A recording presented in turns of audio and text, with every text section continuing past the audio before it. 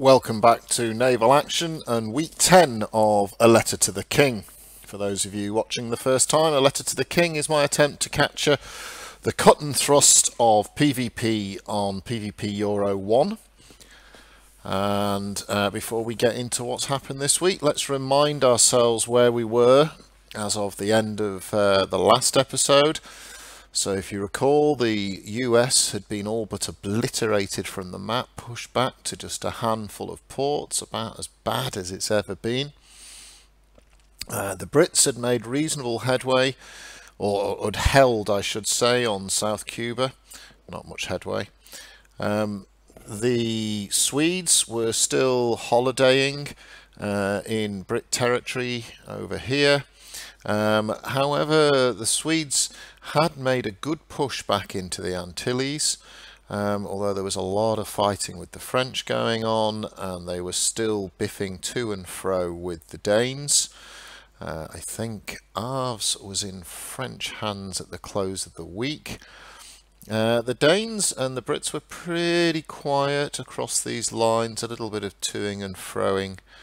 But it's important you kind of remember this map. If you also recall, there was the scurrilous treachery of one of the big British clans that had held the Yucatan for months against all Spanish comers, and that particular clan responsible for this defence turned to the black. Ooh. So, what ensued? I guess something we should remember is that we had the damage mods come out this week. So 5 got tweaked to 5.1 to try and fix some of the impenetration issues we had with indestructible armour ships. There were also some fixes to the port timers, which I think, I'm still not sure if it's 100% working, means that once a port's been taken, you can't take it back for 3 days, or at least that's the intent. So what happened this week? We'll start off down here in the Antilles. So the Swedes were, I think this is probably the best PvP on the server right now in this neck of the woods, by the way. The Swedes pushed hard into the Danes and into the French, and pushed the French out of these main cluster of islands here and really increased their holdings significantly. They pushed the Danes completely away from these holdings. The French squeezed from the north. They managed to take a few ports back off the Dutch, pushing the Dutch out and capping these islands around here back from the Dutch. So although the French lost ground to the Swedes in the north, they did manage to snaffle up a couple of ports off the Dutch. I have heard that the French did lose a big clan, or a big-ish clan, 20 odd players, active players. I don't know where they went, but by all accounts they left the French council, as it were. Perhaps the surprise to me of the week was the comeback of the Americans. So they were down to like 5 or 6 ports. It was something horrid. They managed to push the pirates out, all the way out of Florida. I don't believe they paid the many millions in gold, unless some sort of secret we don't deal with terrorist type deal took place. But I'm not quite convinced that's the case. I think the pirates were busy elsewhere, as the map tells us. So the Americans have managed to take back a fair wad of the Florida coast, and it's the Spanish they're up against here. But the Spanish and the pirates, yes, they might have lost 12 or 15 ports down here, but they made hay elsewhere. Danes, the only advance I saw the Danes make was into Arves. Now, Arves change hands more frequently than my ex-girlfriend. I think this was at least 3 colours, if not 4 colours, last week. Obviously slowed down once the midweek port patch came in. But Arves has been a real swapperoo. The Brits snaffled up a couple of ports across the south of Haiti here, but Um, the Danes are very quiet. They used to be the marauders. They seem to have become very quiet. If we look at the Spanish and the pirates, remember that we've got the newly emboldened pirates with a very active Brit clan joining them, and the Spanish working hand in hand or hand in throat with the pirates. So the Spanish pushed into the Yucatan. The British, somewhat disappointedly, really showed no resilience at all, and in almost a sort of Russian versus Bonaparte attempt, so they sort of tried to retreat quicker than I feel as though their enemies could advance. I'm not convinced any of these ports were contested, and even the poor old Swedes lost their holiday spot. Now this area down here, a lot of Brits historically used to do their fleeting and their AI play down in this space. This is where the German Brit clans lived. I don't know if they're still active or if they've decamped. But the Dutch could have new neighbours before we get to Letter of the King 11. Looking at this utter onslaught that we're facing here. Now, there's lots of reasons for it. I have to say the wind has been taken out of the sails. In fact, at the end of the week there, the Brits also lost a good chunk of South Cuba as the pirates pushed them all the way out of Portillo.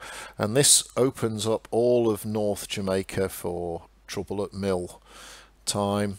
There's a couple of ports they're clinging onto here. This one's very pesky. It's the stupidest shallows in the world. I spent a good bloody 20 minutes trying to navigate those shallows the first time I left from Portillo to get round to, I think it's, I can't remember, Santa Iago, I can't remember, Santa Cruz perhaps. Yeah, Santa Cruz. Stupidest shallows in the game around here. But anyway, there's two islands on the map there. They're not on the map. They're stuck on the bottom of your sodding boat as you try and come round the Horn of Portillo, as I believe it's known to the locals. So the Brits have really been cowed this week. Now, there's a few reasons for that. I think the loss of a big clan up here. The clan that was defending these ports is the clan that's predominantly taken them.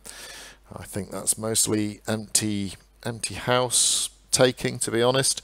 It's also been a bit of a perfect storm this week. We've had Overwatch, Total War, Doom all come out, and Stellaris quite recently come out, at the same time as there's been a lot of jiggling around with game mechanics in naval action.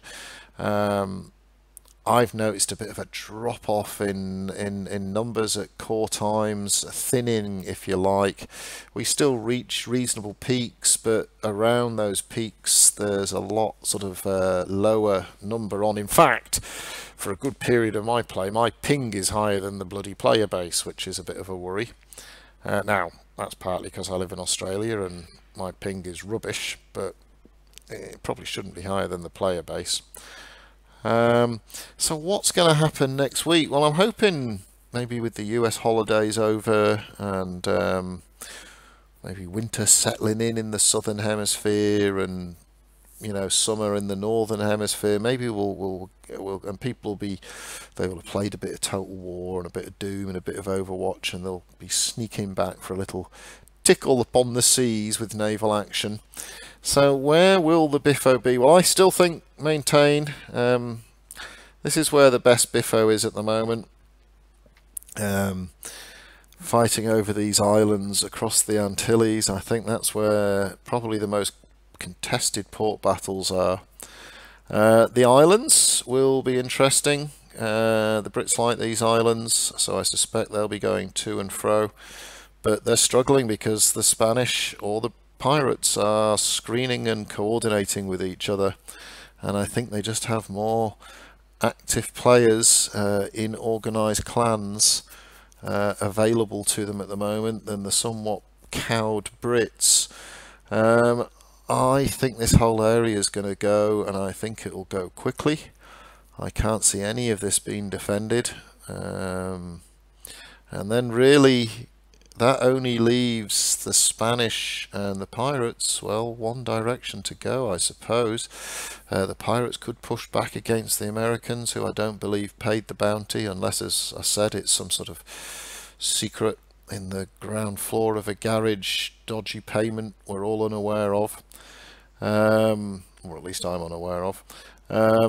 Will the pirates come back to Jamaica? Oh my lordy.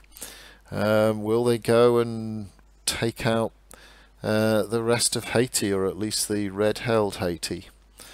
They're looking for PvP. At the moment, the Brits aren't bringing it. There's very little to be had in this area of the world. The Dutch must be going, hang on a minute, that was our safe border. What's going on there then? The Danes very quiet. I think the player base there might have just dipped below what's necessary for sort of organised warfare. The French are in trouble. The Swedes have certainly got their go. The Dutch, a bit quieter this week than in previous times, but they're still, I think they lost a couple of ports effectively to the French. But given that the French are getting pushed so hard from the north. So if we have a little look at the tally of splinters, sail and blood, look at the pirates, crazy. 120 ports. Now I have heard on the grapevine, not backed up, by personally cited information, that the devs are going to do the pirate nation sometime, perhaps not the next patch, but the patch afterwards, that the devs themselves haven't settled on what pirate play should be. Should they be limited to 5th rates? You didn't see many pirates running around in Constitutions or Ingermanland class ships, certainly not after the 17th century, the end of the 17th century. In fact, the biggest pirate of the time period we're in was actually a Chinese lady, who was the prostitute wife of a Chinese pirate. He passed away, and by the end of her reign she controlled 1,500 ships, which was actually more than the British Navy. So there's a story there worth chasing up. In the end she took a amnesty and lived to the ripe old age of 69 or 70. But really, in the age that this game's based around, 1780, 1820 sort of period, there weren't many, if any, pirates running around in anything with 40 to 50 guns on it. Blackbeard was long over. The sort of golden age of piracy was a good 150 years before that. 100 years before that anyway, around the sort of 1630 to 1680 period. Pirates holding 120 ports. Sort of doesn't feel right that the thieves hold more land than the landowners. But at the same time, if they make it historical, which would be hysterical, I think they'd alienate probably the most active part of their player base. There's not many pirates, there's a few who love running around in their 5th rates and sort of slooping it up, as it were. But I think if you took the Antilles and the Victories off the pirates, they'd be grumpy monkeys. So it's a difficult one for the devs. If they go historic, they could well alienate what is currently the largest component of their player base. If they don't go historic, well, pirates are a nation with perks. So that's going to be interesting. The Spanish, who have bedded the pirates, are doing very well out of it, and they've got 52 ports now, which is about the best they've been. The Dutch, who had been doing very well, they lost a couple of ports pretty much because the French got the squeeze from the Swedes in the Antilles and managed to push down. The Brits have collapsed into a screaming, blubbering heap. So they lost a third of their ports, more than a third of their ports, 2/5 of their ports. And the Brits were 90 ports only 3 or 4 weeks ago, so they've really capitulated. The Danes, I think, are having a kip. They've lost a couple. The Swedes, they've only gained 1 port, but given the pirates took their holiday homes off the British, They've actually made 5 or 6 ports in the Antilles. Oh, I've got my logos the wrong way around. That's because I didn't expect the Americans to rise off the bottom. Look at that. So the Americans, they're up to 18 ports now, which is plus 12, so that's fantastic. Well done. And the French, sadly, are at their worst I've seen for a while. They're down to 11, so that should be plus 12 for the Americans. They were 6, and now they're 18. So I'll sack the editor. I'll beat one of the scribes, teach them a lesson. And yeah, I think the French might be a bit of a player base quandary at the moment. So that's it for Letter to the King. I'm a bit short on some of the intel. A few of the guys who used to give me the intel have given it a break for a while, so I'd be happy to hear someone, get someone from the Dutch filling me in on what's going on, and the Swedes. That'd be handy. So I hope you enjoyed this week's episode of A Letter to the King. Give us a like, give us a sub. I'm looking forward to seeing how we go with some of these patch changes that are coming up with the bigger port battles. I'm hoping our player base will beef itself up a bit in the next couple of weeks. It's been a bit dribbly this week. And I will hopefully be back next week with a bit more of a vibrant report on what's going on. So I will see you on the oceans, and I will catch you.